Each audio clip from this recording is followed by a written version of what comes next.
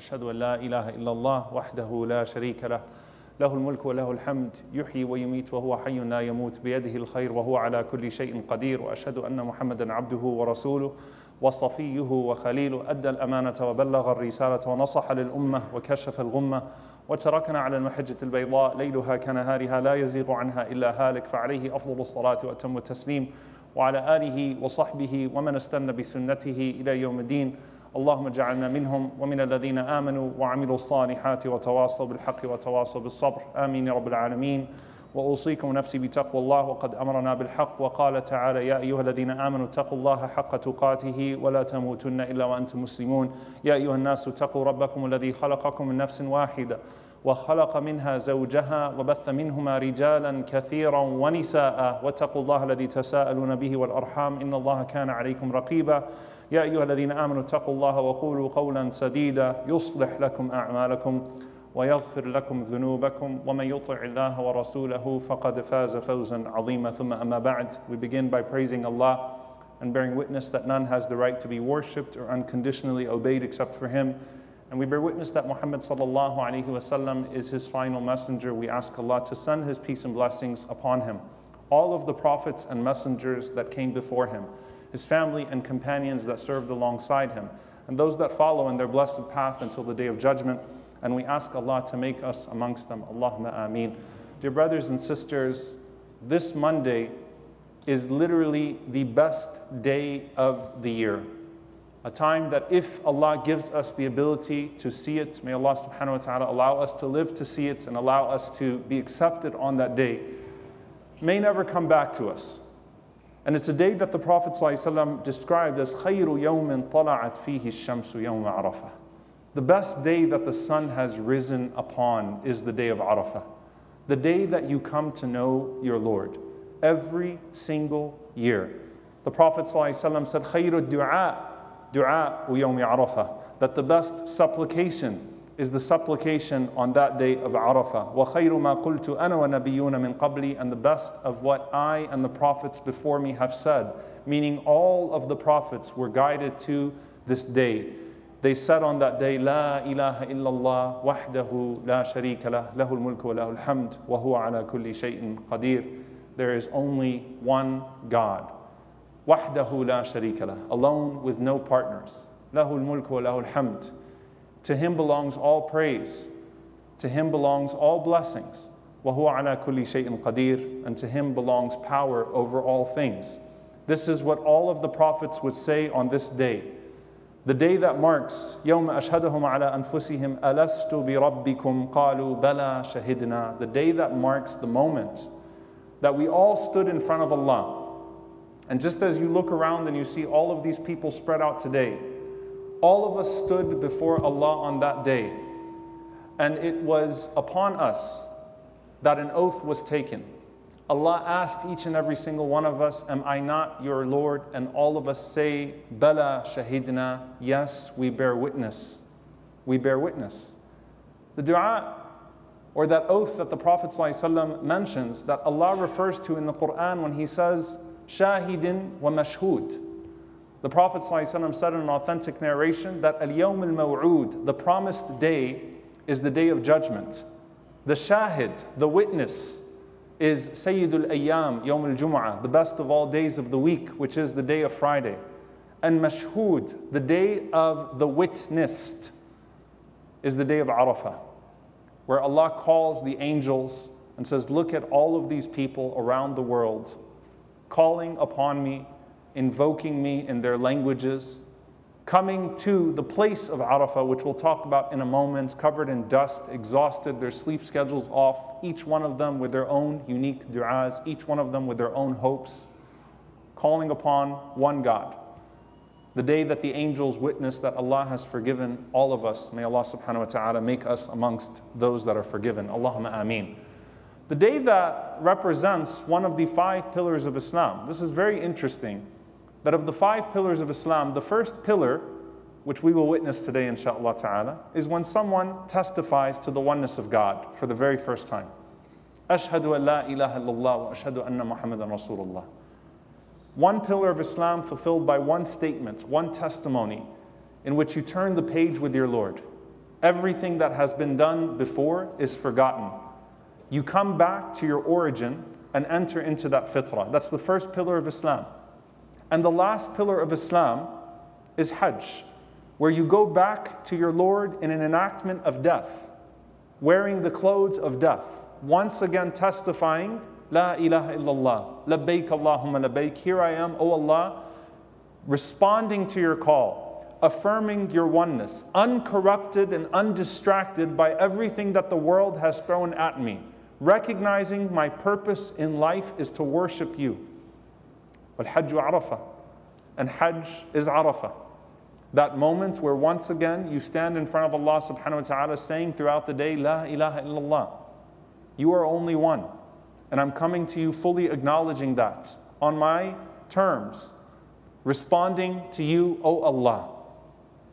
And the Prophet ﷺ is teaching us that throughout the day of Arafah, the best thing that you can do is renew that covenant over and over and over again. Before you think about your dua wish list, before you think about all the things you want to ask your Lord, throughout the day, La ilaha illallah, La ilaha illallah, Alastu bi rabbikum bala, you are my Lord, wahdahu la sharika la, continuously renewing your covenant with Allah subhanahu wa ta'ala throughout the day.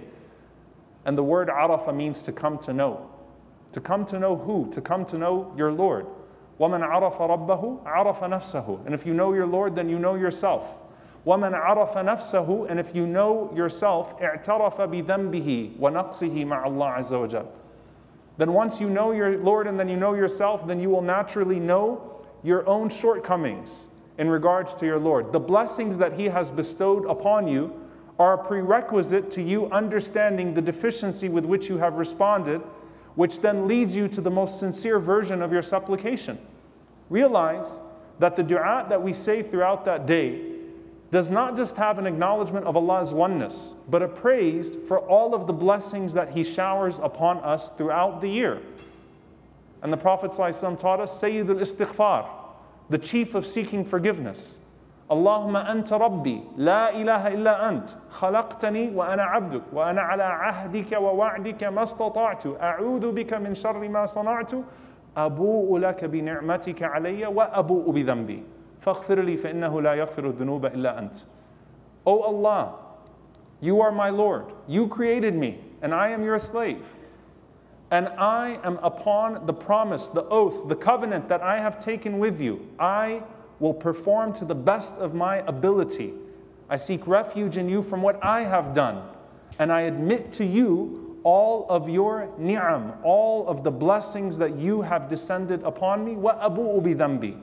And how I have responded in a way in which shortcoming is inevitable due to the magnificence of you and the blessings that you have descended upon me. And subhanAllah, throughout the day on the day of Arafah, you are acknowledging that as well, because you can't know your own deficiency unless you acknowledge His blessings upon you. The same way that you can't know that you are His slave if you don't acknowledge Him as your master. The same way that you can't negate all of the other gods unless you acknowledge and affirm the oneness of God. The God of Abraham, the God of Moses, the God of Jesus, the God of Muhammad sallallahu alaihi wasallam. May His peace and blessings be upon all of His prophets. You cannot do one without the other. And look at the similarity of those du'as as they come together. Now, here's the thing. A lot of times, when you think of Arafah, you think of a place. You think of the place of Arafah. Arafah is so much more spectacular when you're actually there in the makan, in the place, and you see the pilgrims covered in dust. You can envision what the hadith is telling you about the humility of the people that are coming before their Lord, leaving everything behind, acknowledging His oneness, sleep deprived, but hopeful in His mercy. You can see it when you're there in Arafah. But as Ibn Rajab rahimahullah ta'ala, he said Arafah is makan and zaman. It's a place and a time. وَمَنْ وَقَفَ فِي عَرَفَةٍ جَمَعَ فَضْلِ الْمَكَانِ وَالزَّمَانِ. And if a person is blessed to stand in the place of Arafah, may Allah subhanahu wa ta'ala allow us all another opportunity to stand in Arafah, then he combines or she combines the blessing of the time and the place. But you have to remember that the ibadah of Arafah, the worship of Arafah for the Prophet ﷺ, for 7 years before Hajj was fasting. It was fasting the day of Arafah in Medina, longing for the opportunity to stand in Arafah just like we long for it. It was a remarkable day, a special day to the Prophet ﷺ and the Muslims every single year without Hajj. And we have to renew that in our hearts, that this is the best day of the year. You know, you think about what you would do. Sometimes it just takes our own drive to then dictate the way that we achieve our goals. You think about what you would do if you had the most important day of your life, right? Which we'll just say, for the sake of it, your wedding. The day that you have a child or your spouse gives birth to a child, the day of your child's graduation. That day is a momentous day on that year's calendar. You're looking forward to it. You are longing for it. And as Ibn Rajab rahimahullah ta'ala points out, how amazing is it that like Allah subhanahu wa ta'ala in Ramadan, we don't know which of the last 10 nights is the last 10 nights. So the best night of the year is concealed, so we strive for all 10 nights, right? But we know exactly when Arafah is. We know exactly when Arafah is. We know the day. We know the time. We can plan for it. We have no doubt that this is the best day of the year. We have no doubt that everything the Prophet ﷺ said is happening in those moments where Allah is boasting to the angels and forgiving His creation. As Ibn Rajab rahimahullah ta'ala said, Al-'itq min al-nar. Al-'itq min al-nar. The prize of being forgiven on that day. 'Am li jami' al-muslimin. That is for everyone that is observing the zaman of that day, the time of that day. That is not just for the people standing in the makan, in the place of Arafah. The forgiveness from Allah that comes on that day covers everyone that is renewing that covenant with Allah subhanahu wa ta'ala on that day. So what do we do on that day? Well, first and foremost, the intention. Comes back to the intention. From now, Ya Allah, I'm going to worship you on that day. Ya Allah, I'm going to fast that day. And you know what? If you can't fast for any reason, the Prophet ﷺ assured you that the reward is there anyway because you had the intention. And if you were prohibited by means or by circumstances that are out of your hands, then Allah has written down for you the full reward. So I'm going to fast that day. I'm going to observe that day. I'm going to look forward to that day. Everything before that day, as I plan for that day, is ibadah, is an act of worship. You know, when Mu'adh bin Jabal, rahimahullah ta'ala, radiyallahu ta'ala anhu says, إِنِّي لَأَحْتَسِبُ نَوْمَتِي كَمَا أَحْتَسِبُ قَوْمَتِي, that I seek the reward for my sleep the same way I seek the reward for being awake. Why? Because I sleep so that I can be more energetic in the worship of Allah and in the performance of charity and all good deeds, in the service of Allah and His creation. The sleep is with the intention of energizing myself. So you know what? Your sleeping early on Sunday nights is a form of ibadah. It's an act of worship. Go to sleep early on Sunday night. Get yourself ready on Sunday night. The suhoor that you wake up for, the Prophet ﷺ said the angels send their prayers upon the people as they're doing the suhoor. Start off your day with the suhoor on that day. And subhanAllah, if you think about Hajj, because there is a parallel, Yawm al-Tarwiyah, the day before Arafah, the Prophet ﷺ would take the Sahaba to Mina, and what would they do? Nothing. Rest. Rest. I'm going to rest. I'm going to nourish myself. That in and of itself is part of the worship of the day of Arafah. I'm going to think about my du'as on that day. I'm going to prepare with Allah subhanahu wa ta'ala. You know, you're renewing your covenant with Allah, so here's a challenge for you. One major change that you're going to make in life on the best day of the year. It's worth it. What are you signing the contract with this Monday? What's the change you're making this Monday? And if you can't think of a change, we have a bigger problem. What's the change you're making on Monday? What are you signing that contract with Allah subhanahu wa ta'ala, that covenant that you are renewing on Monday? It's a day of covenant, not just a day of supplication. A day that brings us back to, Ya Allah, I am going to live my life the way that you have commanded me to live my life in hopes for what you have promised me in the next. What's the covenant? What's the contract that you're signing on Monday as you come to Allah subhanahu wa ta'ala? Starting off the day with Fajr in Jama'ah, in congregation. This masjid better be as full on Monday at Fajr as it is right now for Jum'ah. And to make it easy for you, we'll have a halaqah after Fajr talking about the virtues of La ilaha illallah wahdahu la sharika lah, lahul mulku wa lahul hamdu wa huwa ala kulli shay'in qadir. So that when you repeat it throughout the day, you'll remember it. And you stay till sunrise, you have Hajj written down for you on the day of Arafah. So make sure you're here on Monday morning, inshallah ta'ala. If you're in the community, live stream is not allowed for you. Find a way to cut it off for Dallas. You need to be here. The malaika, the hajj is here, inshallah ta'ala. You start off your day with fajr in jama'ah. Start off your day with the remembrance of Allah subhanahu wa ta'ala. Start off your day with the 2 rak'ahs of duha, sunrise, with Allah subhanahu wa ta'ala. And then spend the day in dua and be certain in Allah subhanahu wa ta'ala. Ud'u Allah wa antum muqinuna bil ijaba. Call upon your Lord while you are certain in the answer. Don't say, Allahumma khfirli in shit, as the Prophet ﷺ say, oh Allah, forgive me if you want to, or if you will. No. Call upon Allah with complete certainty in His answer on that day. The Prophet ﷺ spent that whole day in dua. If you can't think of what you're going to say for the hours of that day, start getting your list together. But let the top of that list be what? The dhikr that the Prophet ﷺ taught us, and then forgiveness from Allah subhanahu wa ta'ala. The greatest thing that you could ask from Him on that day. And then what's your contract? SubhanAllah, I want you to think about this. All the du'as, all the ahadith about dua being accepted from Allah, all the verses in the Quran, قَالَ رَبُّكُمْ udu'uni astajib lakum. Your Lord said, call upon me and I will answer you.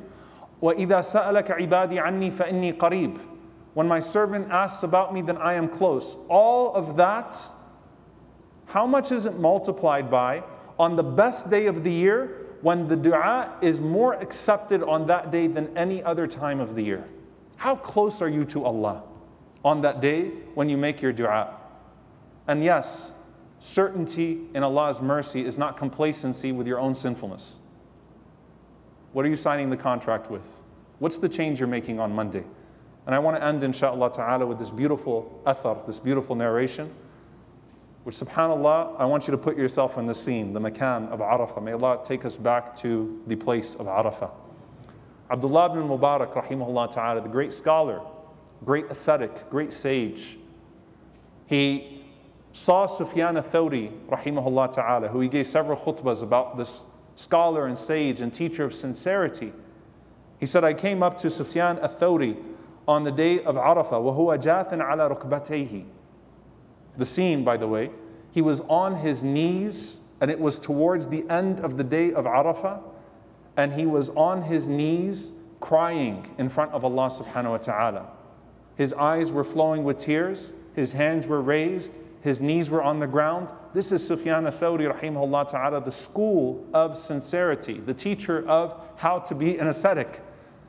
And Abdullah ibn Mubarak rahimahullah, he sees him, and Abdullah ibn Mubarak used to alternate. 1 year in Hajj, 1 year he'd go out in battle.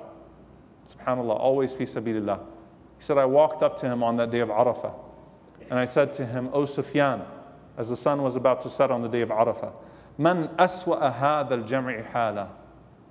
Who is the worst person, or who is in the worst state amongst all of those that are amongst us today? Aswa'a hadha al-jam'i hala. The worst person in this gathering on this day as the mercy of Allah is descending. And he responds, الَّذِي يَظُنُّ أَنَّ اللَّهَ لَا يَغْفِرُ لَهُ. The person who thinks that Allah will not forgive him.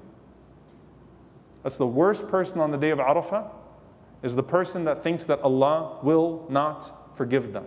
SubhanAllah, the mercy of Allah is that the makan of Arafah, the place of Arafah, if a person showed up right before the 10th day, then they are counted amongst those that observed Arafah. What then of the person who spends their entire day on the zaman, on the time period of Arafah, making dua? Schedule it from now. Place your du'as there from now. Start the day right. End the day right. End the day right, because the best part of Arafah, by the way, is the time between Asr and Maghrib, the last hour of Arafah. Just like if you were there in Arafah and the sun is setting and you're trying to catch those last du'as that you suddenly remembered as the sun is setting, the day of Arafah is special, especially in its last moments. May Allah subhanahu wa ta'ala allow us to observe it and count us amongst the forgiven. May Allah subhanahu wa ta'ala allow us to be sincere in our dua and our supplications and answered in everything that we come to Him with. May Allah subhanahu wa ta'ala forgive us for our shortcomings on that day and always. Allahumma ameen. أقول قولي هذا واستغفر الله لي ولكم ولسائر المسلمين فاستغفروه إنه هو الغفور الرحيم.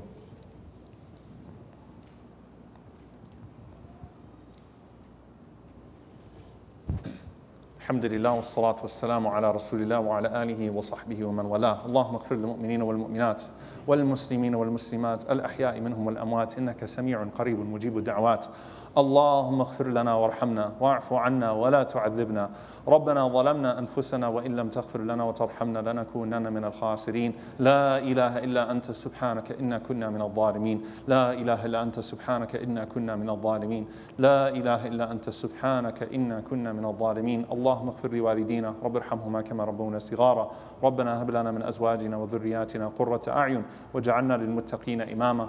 اللهم أصلح أحوال إخواننا المنكوبين في كل مكان. اللهم أهلك الظالمين بالظالمين وأخرجنا وإخواننا من بينهم سالمين. عباد الله، أن الله يأمر بالعدل والإحسان وإيتاء ذي القربى وينهى عن الفحشاء والمنكر والبغي يعظكم لعلكم تذكرون. فاذكروا الله يذكركم واشكروه على نعمائه يزد لكم ولذكر الله أكبر والله يعلم ما تصنعون. وأقم الصلاة.